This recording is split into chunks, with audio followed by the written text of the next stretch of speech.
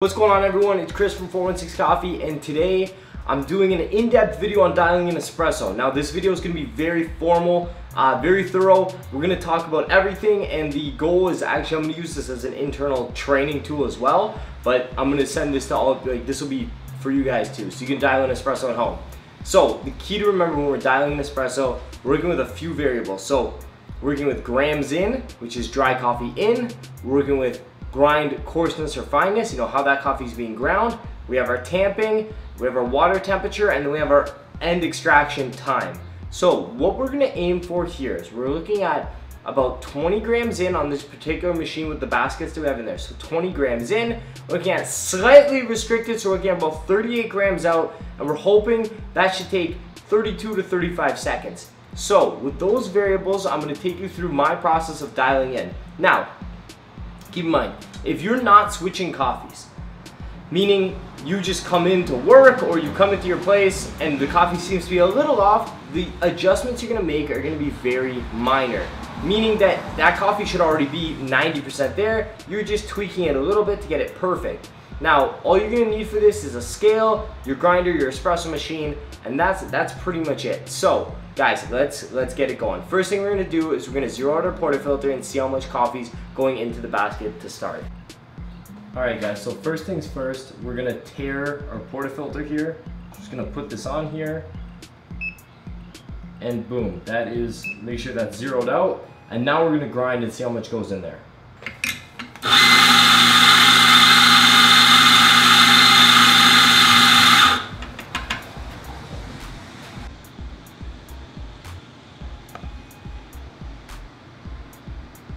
So as you can see, guys, we have way too much coffee going in there right now. Way too much, 25.3. That is a lot of coffee. So what we're gonna do is we're gonna drop that dosage down. So what we're gonna do is we're just gonna make an adjustment. So on this grinder, you hold the menu button, it starts flashing. Then this goes into the time. So right now it's 4.95 seconds. So we're gonna knock this down to probably 4.1. Then we're just gonna click the menu button again and lock that in.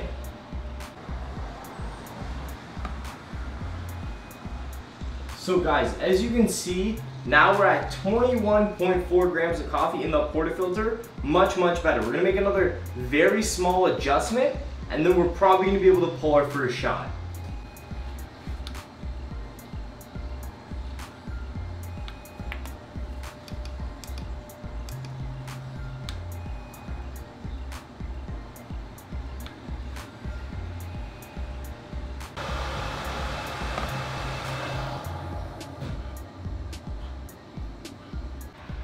Alright guys, so quick note, I got the camera focused on the machine weight, scales, and everything like that. So this machine has built-in scales, otherwise you're gonna have to put your scale underneath, guys. So what we're gonna do here is we're gonna pull a shot. We're gonna look at, like I said, we're looking at 38 grams in about 32 to 35 seconds. So we're gonna see where we're at, okay? So let's see how it goes.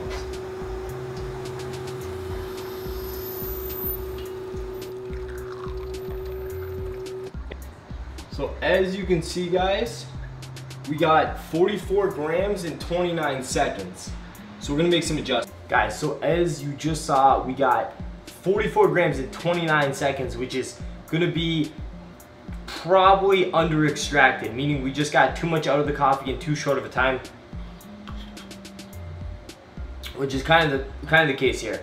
It's a little bitter, it's kind of hollow, it doesn't have a nice palate feel, things like that. So what we're gonna do is we're gonna adjust our grind. We're gonna go slightly finer. Now, keep in mind, this is a critical thing, and this is where you can run into trouble. So these grinders, if you think about the time setting, we're adjusting how long the burrs are spinning for.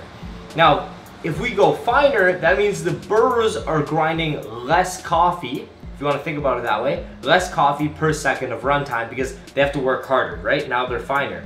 So make sure, if you're making an adjustment like this, let's say you go a little bit finer on the dial, make sure that you up the grind time just a little bit just to keep those grams in consistent. So always measure and everything like that, but those two things work hand in hand, just remember that. Okay, so to adjust grindness, to go finer, we're gonna go this way, this direction. Now it might differ depending on your grinder, so just read the instructions on it, but all we're gonna do is remove this pin. Now guys, in coffee with grinders, little adjustments go a long way. So, come over just a little bit, and there you go, that's it. Now we're just gonna put the pin back in so it doesn't spin on us. And there we go, that's a small adjustment. And we're just gonna up this just a little bit to go with our adjustment.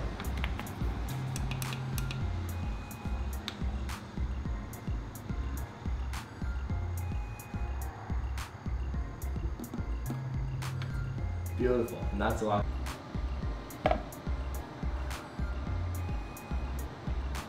All right, guys, so we're gonna see if this is the money shot. If this is the God shot that we needed.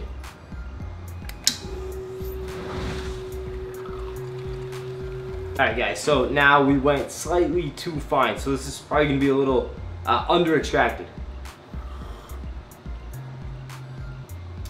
Which is correct. This is very, very bright, a little bit sour. This isn't too bad. Honestly, this is still pretty palatable, very drinkable. But we just want to bring about a bit more balance. So now I'm gonna make a slight coarseness adjustment. It's gonna go through the same process and we're gonna check it again.